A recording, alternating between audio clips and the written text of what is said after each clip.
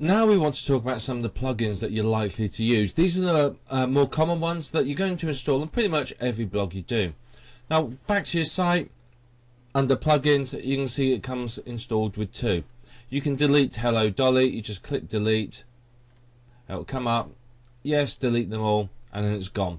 That's not a plugin that you really want, it doesn't do anything useful, it's just there. Now here is Akismet. This is one that you do want. You want to activate it and switch it on. It basically stops spam comments. It's very, very good. All you need to do is click here to enter your WordPress API key, and if you haven't got one, just click here and you can sign up for one. It's absolutely free. I'd recommend that you check that box too. So what we want to do now is add new. So under here we're going to add some of the plugins. So one of the first ones we want to add is all-in-one SEO. That's all you need to add. You search, there it is. We click install. I'll click install again and activate it. Now this is a very, very useful one. Again, let's go to the admin page. It basically is going to help your website become more SEO friendly by managing the title, description and keywords. So enable it and then put a title, description and keyword for your main page in. The rest of it you can leave as is, you don't need to mess with those. And then update options. Then when you go to posts and add new, if we scroll down we will see that there's the all-in-one SEO pack is here. So here you can put a title, description and keywords specifically for that page, and that's going to help you significantly with your SEO. So if we go back to add new, you'll want if we type all-in-one shut up!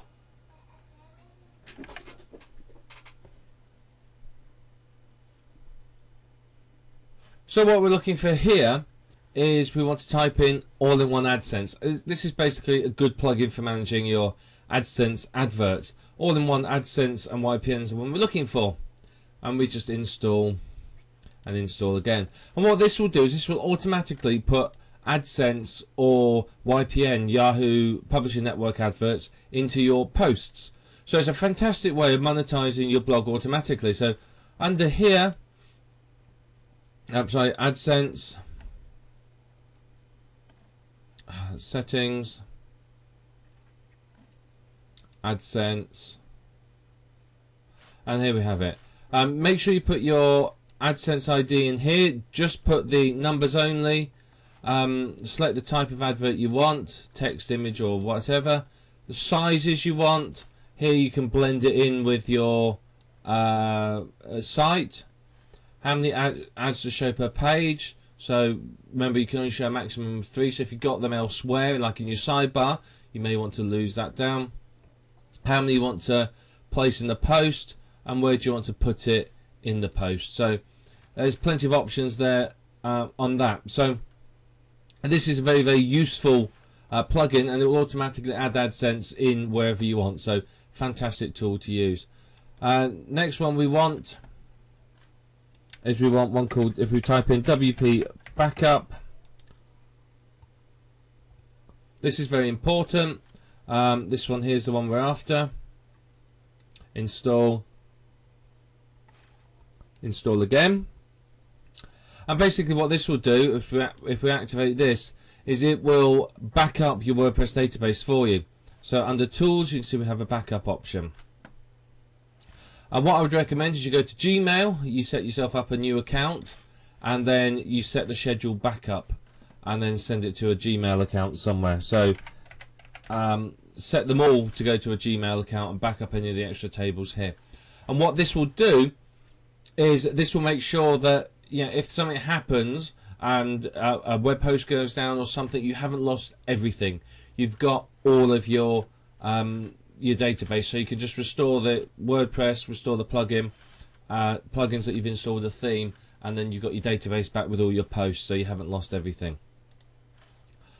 So that's very, very important. And the final one that I recommend to use is Google XML sitemaps. There's plenty of others that you could use. There's translation and all sorts that you could use if you wanted to, but it depends on what you're aiming for with your Autoblog. One of the translation tools would be very useful if you're aiming for an international market, but Google XML sitemaps is particularly useful because what it does is, you can see here, it creates an XML sitemap and then it will submit it to Google, Bing, Yahoo and Ask. So basically it's going to get your website crawled, and it's going to also notify the major search engines every time you create a post. So you just install and then we just activate the plugin.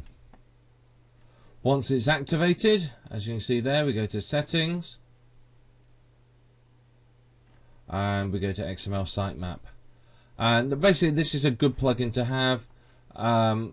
You can notify Yahoo if you're going to apply for an application ID. I wouldn't mess with anything else particularly here. One thing you can change is you can change some of these if you want to, but personally I'd pretty much leave all of them as is. So again, I'd leave that as it is. These are obviously well thought out, and you can see there's nothing else that massively needs changing. So you can see that what this will do is it will automatically submit the XML sitemap to these search engines for you. So it's a great way to get the search engines to your site and notify them of updates. So it's very, very useful. You can click here to build it the first time. I would recommend doing this after you made a couple of posts if it hasn't already built one. Some web hosts will have a problem with this, and you just got to manually create the files and upload them and change the permissions. But those are the plugins that you want to use. There's plenty of others that you could use. You know, as I said, there's translation software, there's all tool plugins to make everything look pretty. You can integrate with Twitter, YouTube, etc., etc. But you know, you will find which plugins you want to use and which ones you don't, and it may depend upon the niches, but those are some that are basically standard that you'll need. So what I wanted to show you very quickly is about posts. Now if we go to posts and add new, WordPress does have a feature that allows you to schedule future posts. So it's almost like auto-blogging within WordPress. It's a very basic form of it.